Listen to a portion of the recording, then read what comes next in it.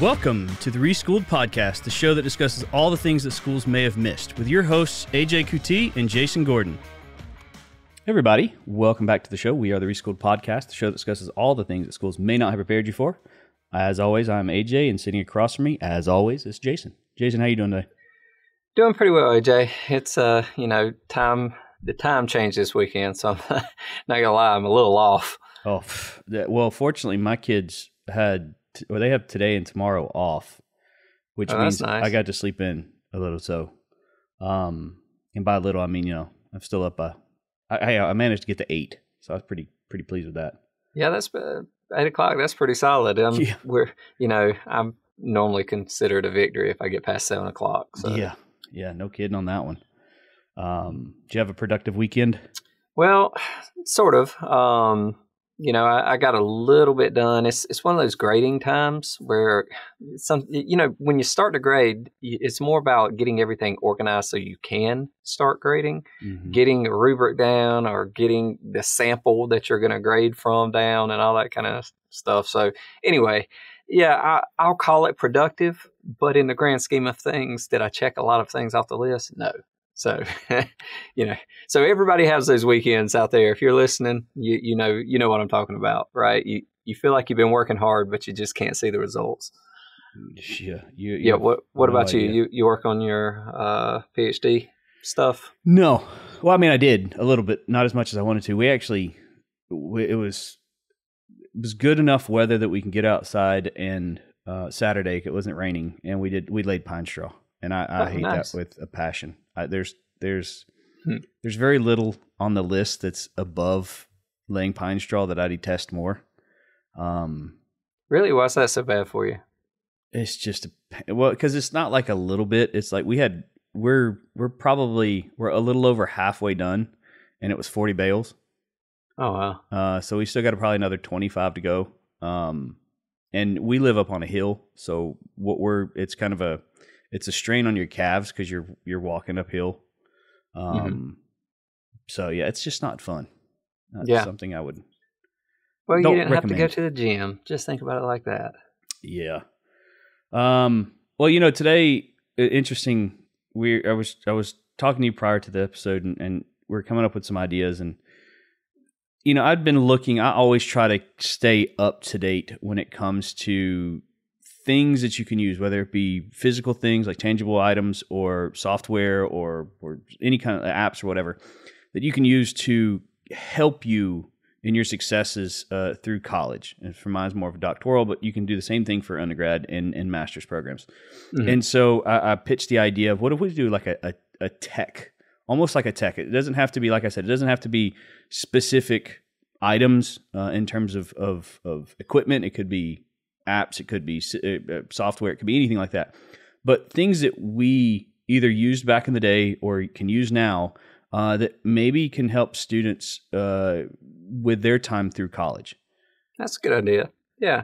I mean, you and I both know these applications that we use, hardware, things like that. When you get your own system down, that's when you're being most productive. So yeah, maybe give them some tips on things that we use. But before we do, another technology thing there, check us out on our website, right? That's our platform. So all our past episodes, everything we got going on in terms of future events, things like that.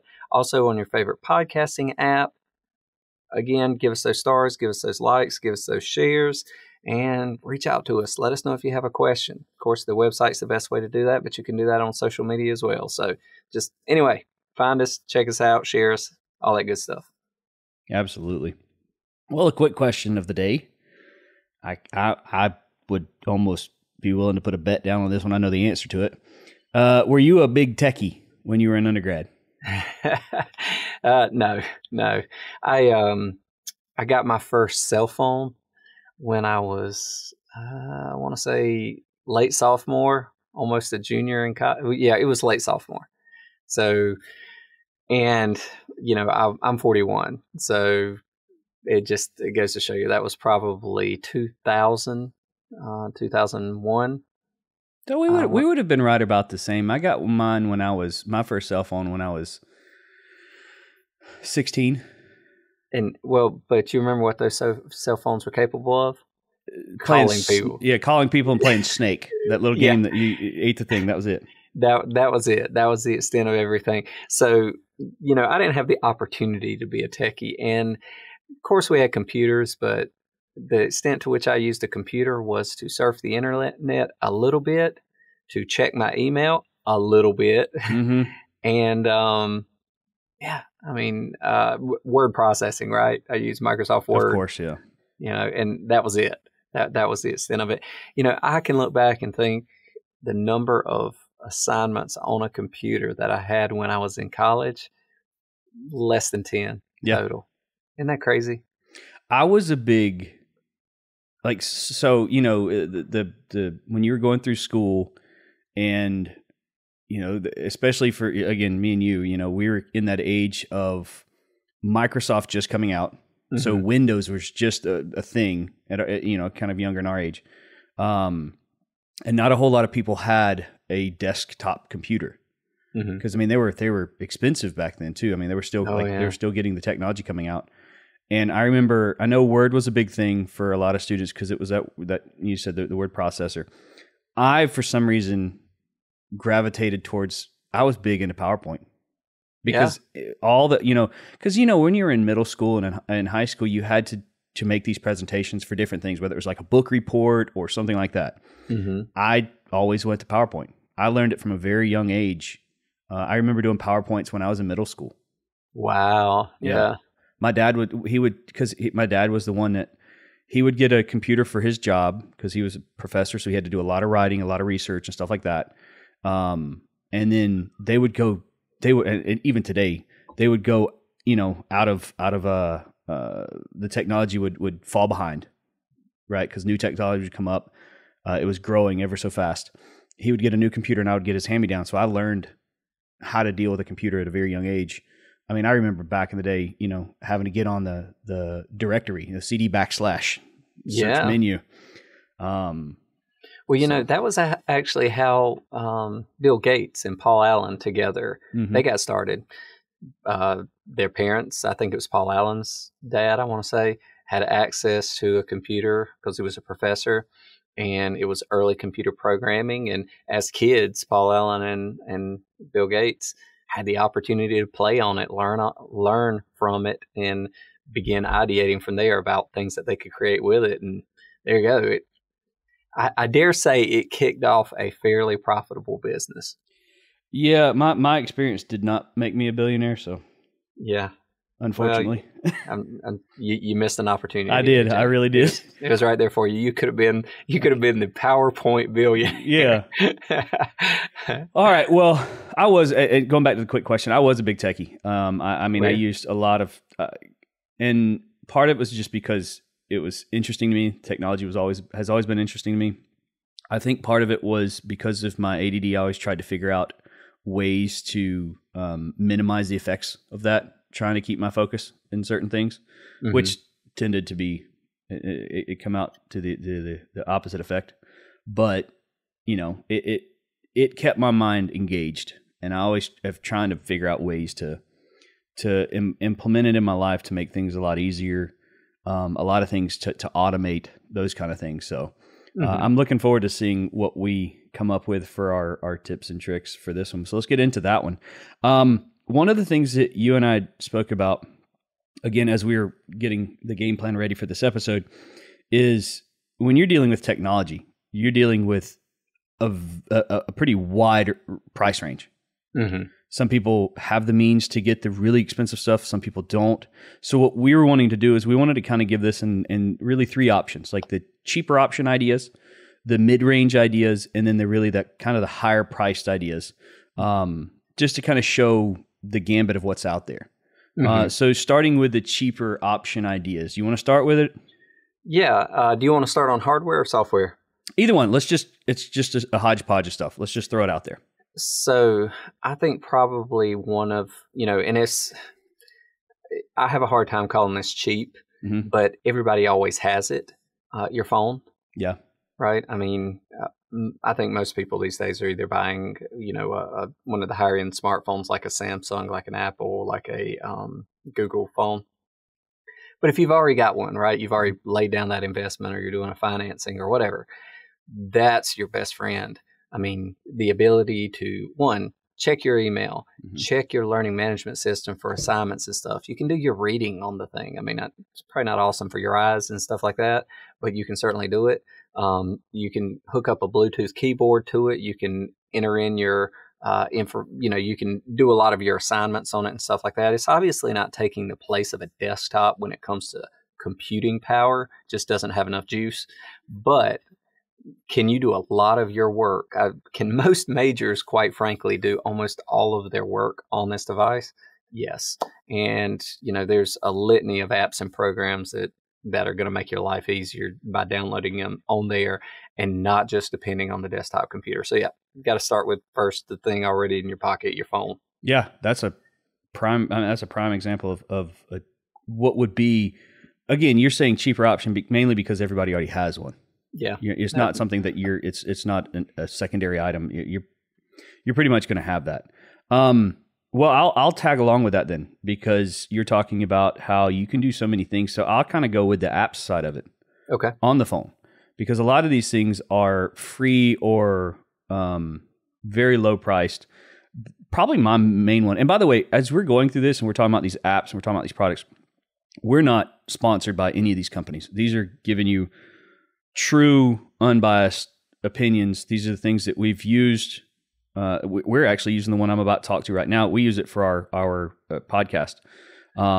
I use it for... if they want to sponsor us... Yes, come to us. Yes, please send us your money. We will talk about you for good or bad. Yeah. We'll talk about you. But we're not vested in this by any stretch of the imagination. Hopefully not yet. Maybe one day. But we're giving you a very unfiltered opinion. And my first app that I is a go-to for me, because I use it, like we said, we use it for the podcast. I use it for my doctoral program. I use it for a lot. My wife uses it for her doctoral program too. It's Notion. Yeah. Notion is a database software. If you're a student, it's free. If I remember correctly. If you're a student, it's free. It's also free for faculty as well, because you can use this a lot for your class. You can also use it for personal finance. You can use it for personal scheduling. You can do it personal. When you're trying to keep up with the stuff to see how well you're doing, like weekly, you can keep up with it. It's a lot of stuff that you can do, and it's very integrated with itself. So you can have one dashboard page with everything, and then you click on it, and it'll go to your personal stuff, or you click on another link, it'll go to your school stuff. If you click on another thing, it'll go to your work stuff. And a lot of layers. It's a database, right? So you can go as deep as you want, and it just creates that one little path down that road that you can just, go out of. It's very well organized. Yes. And I will say this, there's a bit of a learning curve at the beginning, because you're learning how to create these databases and getting them set for what you want them for. So like for me, I have a database specifically for like my references for any research paper that I'm doing. Now, what does those pages look like? Like, it's typically a template. So I set up a template, and it asks me all these questions as I'm reading the article, and I can answer them. So it takes a bit of time. It's a little bit of upfront investment in terms of time and just getting to learn how to do it. But they do a really good job also, because they have some of these templates already made. I would say that's a huge one for me. Like for the better part of coming up on 2 years in my program, I've lived on Notion. Every single day I go to Notion. It's the first thing I go to see what I have to do, what is due, and what am I going to work on next. Yeah, so that's a big one for me. It's compatible across all your devices too. So you got a desktop, you got a laptop, you got a phone, you got an iPad. You can download Notion. It automatically syncs across all of them. And again, it's one of those things. You can take notes in it. It's pretty good for that. You can organize checklists. It's pretty good for that. You can set up a calendar in it, whatever, right? So all that organizational stuff built right into together. That's pretty cool stuff. Couple other things that you just mentioned, because it does connect across devices. It saves across devices. I'm actually, instead of writing, like my first, I guess you would say draft, but it's just where I go to first to write my dissertation is on Notion. Because when I go somewhere, if I don't have my laptop, I still have it on my iPad, and I have on my phone. If I don't have my laptop or my iPad, I can still write on my phone, because they connect across all devices. And so that way I don't have to worry about, well, is my Word document in my cloud? Do I have access to my cloud right here? It's all there. So that's a beautiful thing to have when you're sitting in either in a line or you got this idea that comes up. You can put it down and rest assured it's going to be there. Yeah. All right. Jump into another one. Yep. So that one's amazing. Probably equal with it, right? I will say is the whole Google suite, Google Documents, Google Sheets. Those are really the two I use. I use Google Slides every now and then. It's super convenient. Google Slides for me doesn't have quite all the functionality I like, but the Sheets is, in my mind, it's so much easier to use than Excel. And the documents, the Google document is just so easy to use. Once again, it's in the cloud. You can access it from anywhere on your phone, on your other devices. And it makes it so easy to share those documents with others, so you can work on them collaboratively for group projects or just, regardless. And you can download it in any format immediately, like a Word document, like a PDF, a text file. It just makes life easy in that way. So as far as interconnectivity, keeping your documents up to date and stuff like that, and just generally being organized, doing the old school thing of going to Word, saving it on your computer or on your desktop, right? And then you can't access it unless you have access to that desktop. And then all of a sudden your computer's hard drive goes on the blink and you lose it. Yeah. That is, Google, that whole Google Cloud system there has solved that problem. So, yeah. So for the writing side, because again, undergrad, there are classes you're going to have to do a lot of writing in. There are two programs, internet-based programs, that are really good, really helpful. One is called Grammarly. I think we've all heard of that one. And then there's another one that's kind of similar. It's kind of similar. It's called Writefull, and it's WRITEFULL. So there's two L's on the end, and both of those are going to be the ones where you're writing in your document. You're writing in your word processor or whatever, wherever it may be. And once you get done, you click on it and it scans it for grammar issues, punctuation issues, spelling issues, usage issues, those kind of things. And Grammarly does a really good job of that. I can't remember. I think there's a fee that goes with it, I believe. Writefull kind of is in the same kind of area. But Writefull is more for scholarly, I guess you would say, more academic writing. So make sure the usage of words. One of the things that I had excuse me, I had a really big problem with when I came into the program is I've always been told or taught I write as I speak. The way I speak is the way I write. And that's a problem because especially in the South, we kind of push words together and use, but when you're dealing with conjunctions, there's no conjunctions in academic writing. And so that was something that I'm still, even to this day, I'm still struggling to get past, because every once in a while I'll throw up an apostrophe S or something like that.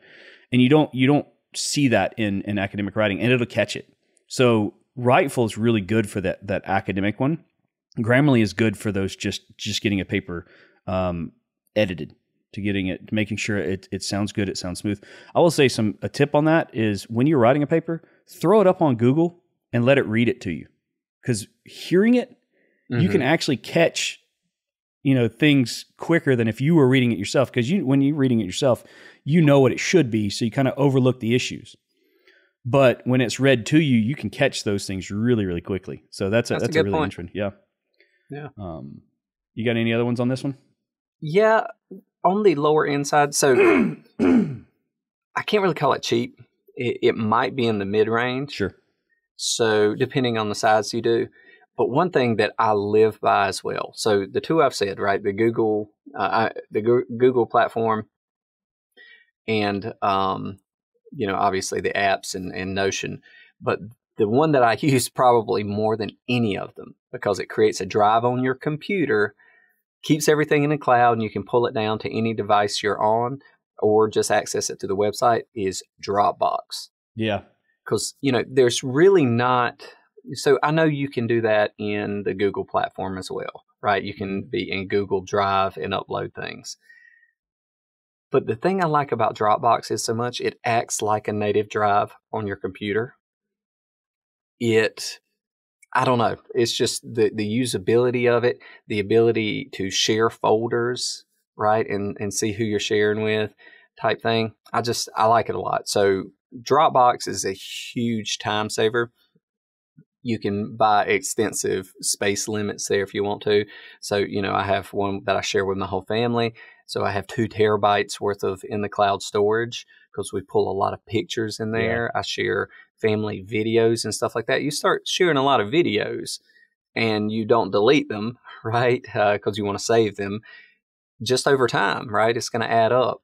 And these are not things that I would care if a hacker got in there and exposed them to the world. So there's nothing in there that's sensitive in that way. So anyway, Dropbox, I'm a huge fan.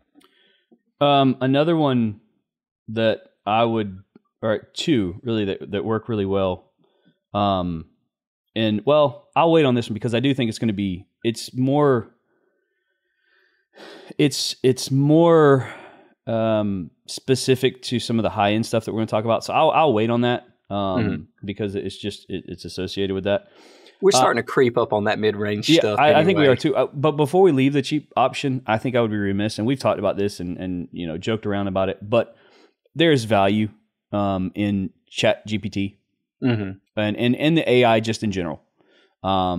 There's value, but when we say that, there's that we have to put that point on it where, it's not meant to write the paper for you.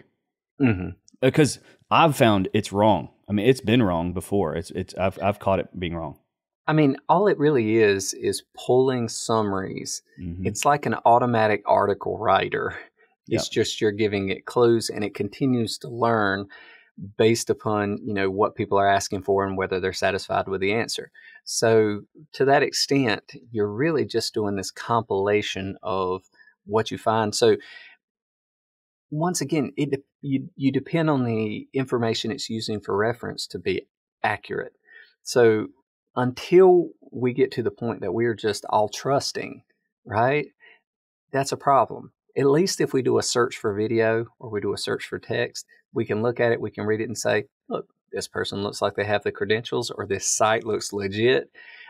So I'm going to trust it to that extent. Maybe I'll look it up on a second site that looks even more legit and just to verify. And then I can be confident that that is accurate. But anybody who's done any level of searching on an internet browser, your Google searches, or looked at a video explaining something across, multiple videos on the subject, you'll start to see a lot of differences. And all of a sudden it leaves you wondering, hey, which one's right? Which one's accurate? Yeah. And so you really need to go to the authoritative thing, right? So I will say there's 2 other ones too. If you're doing some kind of research paper where you have to cite stuff, there's one that's called elicit.org. That's really good if you have to do a lit review.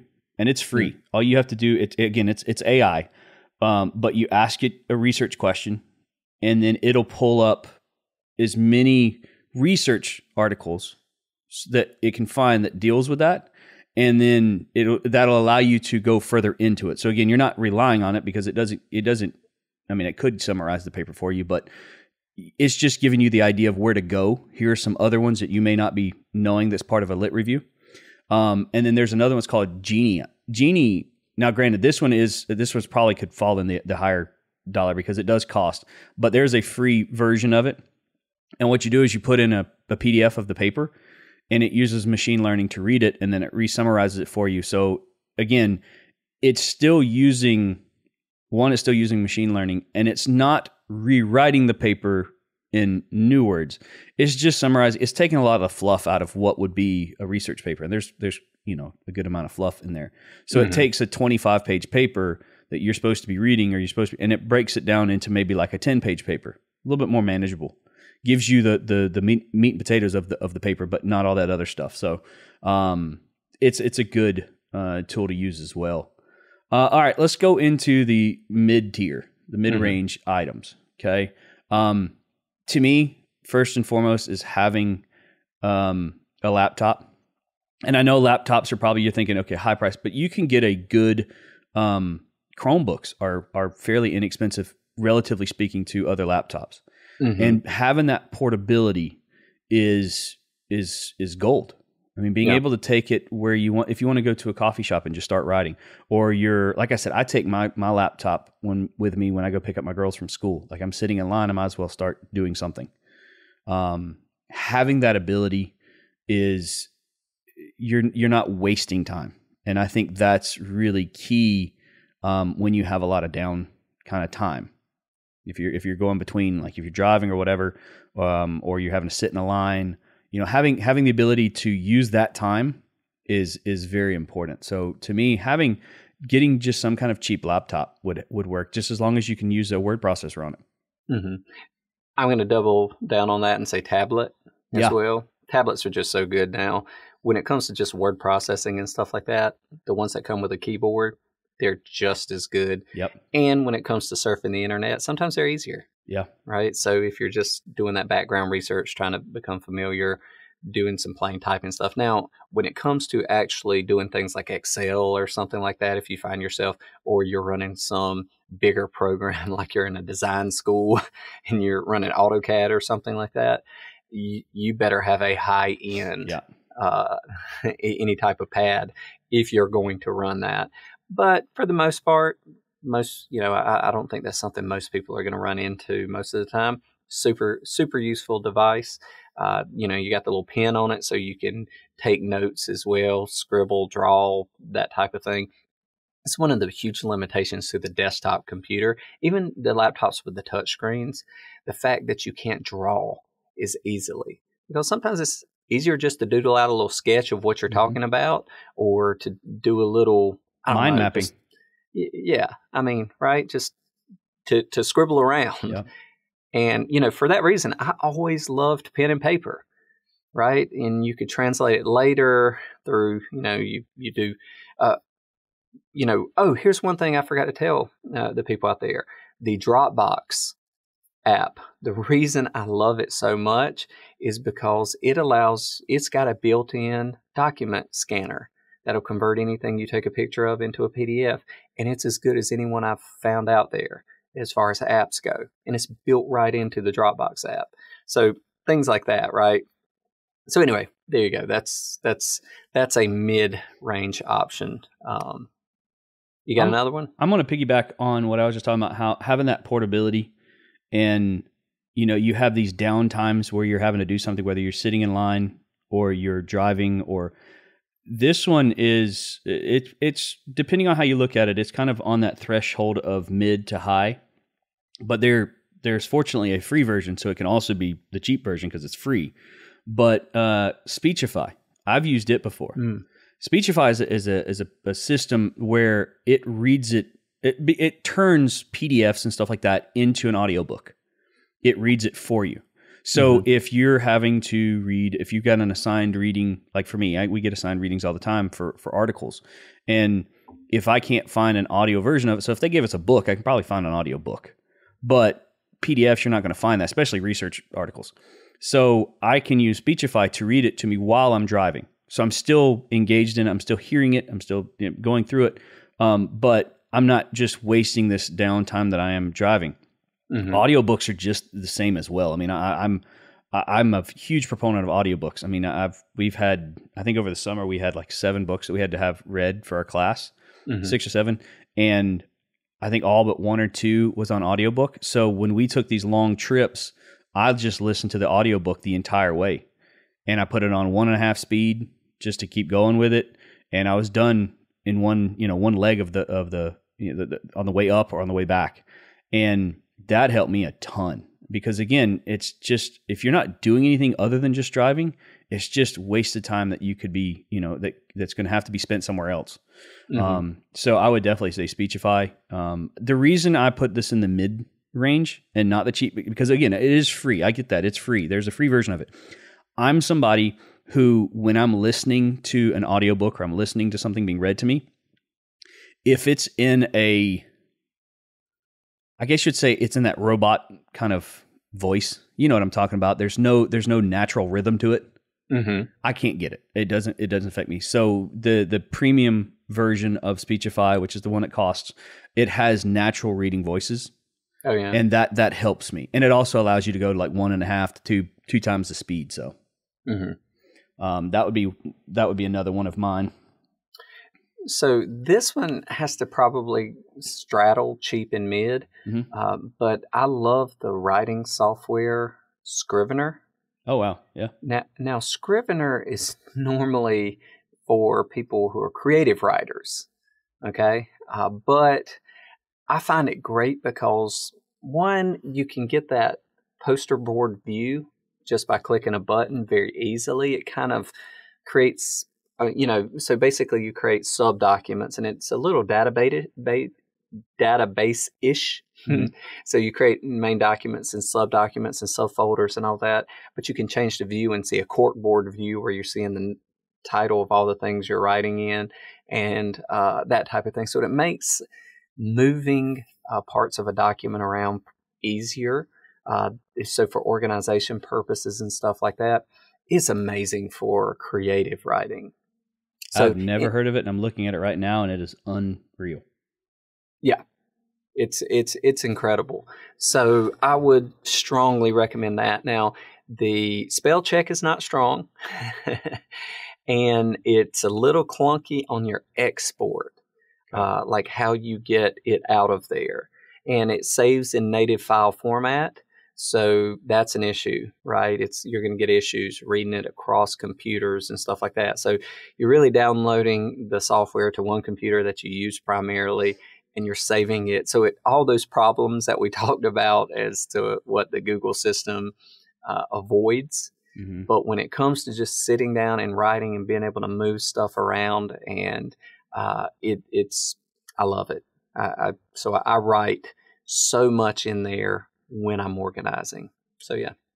I'm gonna have to look further into that, because I'd never heard of it, and it looks. I'm visual. Like when I'm in the writing process, it's visual for me to try to link things together, and having that kind of corkboard feel to it is really really nice. I love it, and so yeah, it seems like a good one. All right, well, let's get into the higher end. Now, yeah. I'm one of the I'm one of the cult followers of Apple. Yeah, me too. I'm I'm unashamed of it. But there are certain things I feel like you can do better on a Mac than you can on a PC, and vice versa. I'm not completely jaded. I understand that there's kind of on both sides, and I do think PC is now getting to the point where they're coming up to the same level. So the difference is not as wide, but there's just something to me being able to. I like iPhones, which granted, even that's their innovation is stalled. But to be able to connect my iPhone to my iPad to my MacBook is very nice. And the seamless integration is everything. It is. Yeah. It very much so. And being able to write on the iPad and some of the apps that you have on the iPad, I for the most part, I use my laptop for the most part as a desktop because I have it connected to my widescreen monitor. Anywhere I'm not at my desk, I'm going to be on my iPad. Mm-hmm. And you said this before, an iPad is or tablets right now are just as strong as most laptops now, which is very true. Yeah. So the higher end of the tablet would be an iPad. The higher end of a laptop would be the MacBook. Those are really, really. I value those really high in my system, in my ecosystem of productivity. So I would say, to me, that's the first thing that I would have on those, or in this category. I'm the same way. I have Mac desktop, I have Mac laptop, I have iPhone, I have iPad, all of them integrated together. But I do have a work PC, right? So I use both of them. The Apple system is definitely higher end in terms of cost. And can you replicate that on the PC side? You certainly can. Sure. Usually, what I found is the actual hardware does not have as nice a build. The battery life, no matter what you get, is never as good. And so those are two things that I just love about Mac. The battery life is so much better, and the usability is easier. That's all it is to it if you get used to it. And I've used both for years, so I converted from a diehard PC person to a. But as far as cost and things like that, you can get more computing power for a lower cost. Yep. So if you're working on a desktop, that type of thing, almost half the cost really for the same amount of computing power. But I think the longevity is greater on the Apple products. So anyway, that being said, yes, I'm with you on that. Now, other things on the high end side, okay? I would just, once you have those things, you pretty much have everything you need unless you are in specialty type programs that require something else. I recently acquired, because I do a lot with video files, okay? Have massive video files that go along with my cameras, because I'm doing a lot of recording these days in 6K raw files. The recordings I do eat up about 8 gigabytes per minute. Dang. Yeah, and it gets worse. I could do worse, right? But 8 gigabytes a minute. So if I record a 100-minute a 100-minute conversation just on a single camera, that's 800 gigabytes, right? That will fill up the SSD of most computers. Yeah, my computer be out. And I usually have 2 cameras going.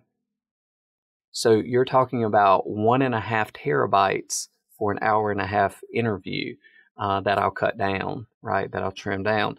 So even while you're trimming it down, you have to import those files, and the end result might only be, when I say only, but it might be 400 or 500 gigabytes, maybe even a terabyte.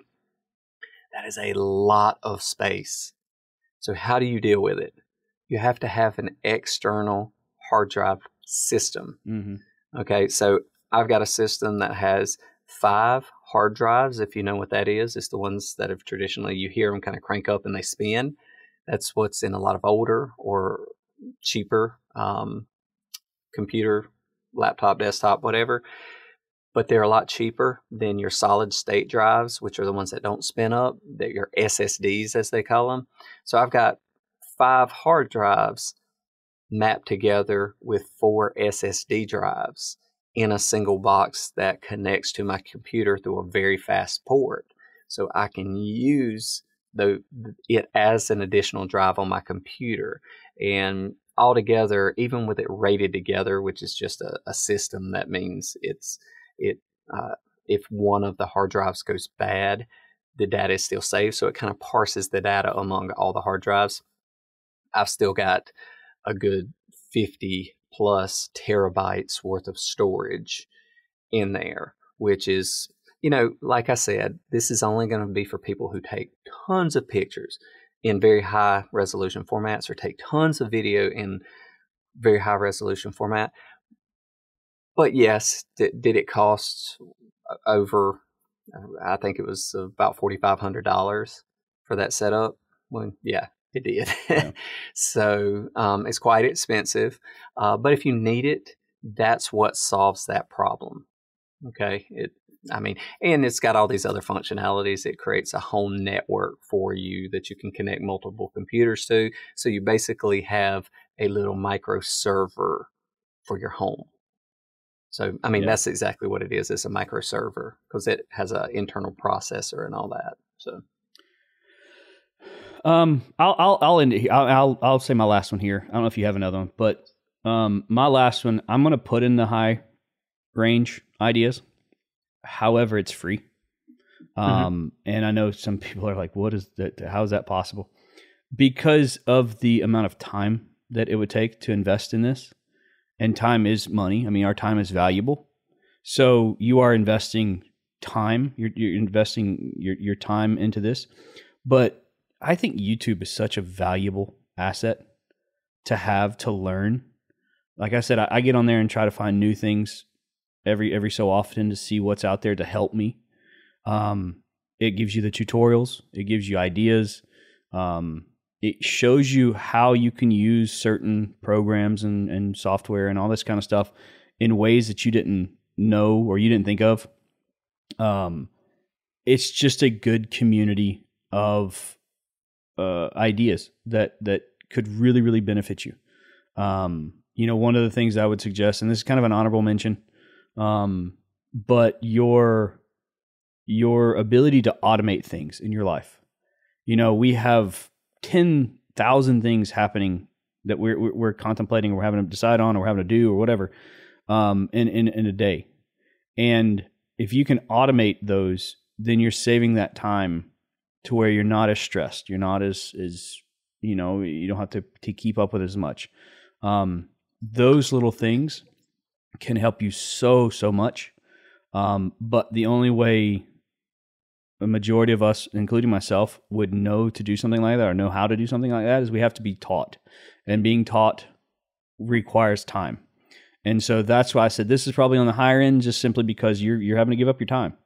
But I do think it's very, very valuable to be able to go look and see what are things that I can use that will help me in certain areas of my life, whether it be scheduling, time management, classes, writing, anything like that. So I think that one's a huge one. Yeah. I'm 100% on board. The more you can automate, everything's about a system. Mm-hmm. So when you have more to do, we just know that there's technology out there that's extremely useful. Do you have to learn the technology? Yes. Is there a learning curve? But once you get it integrated into your system, but always seek to improve your system. Add stuff all the time. AJ, you introduced me to Notion. I mean, I knew of it. I'd heard of it, but I never used it.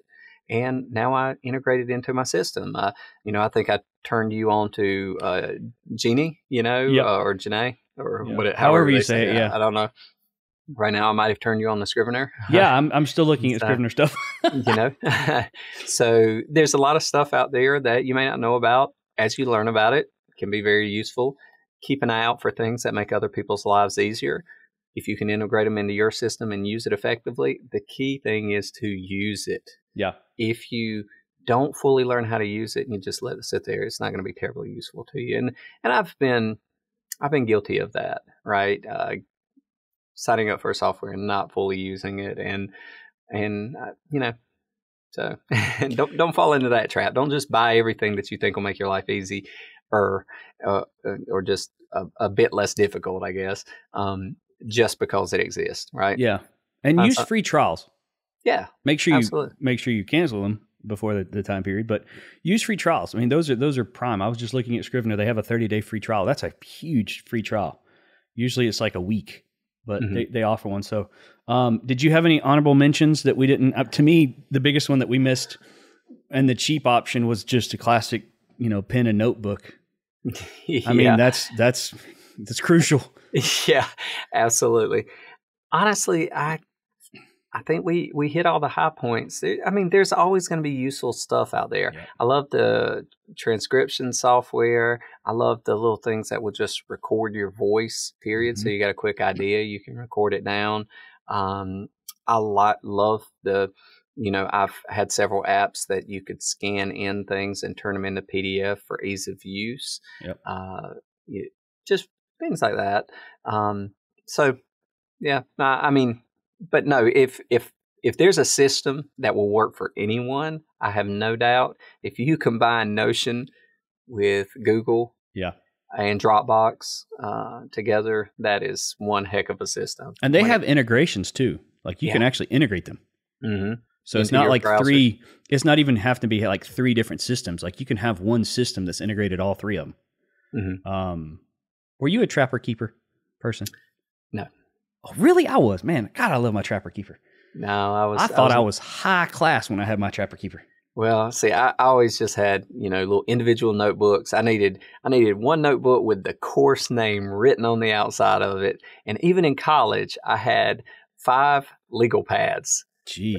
Every semester, and each legal pad had a different course on it. And every note I took during that semester, was in that legal pad. And if I lost that legal pad, I was in a bad way.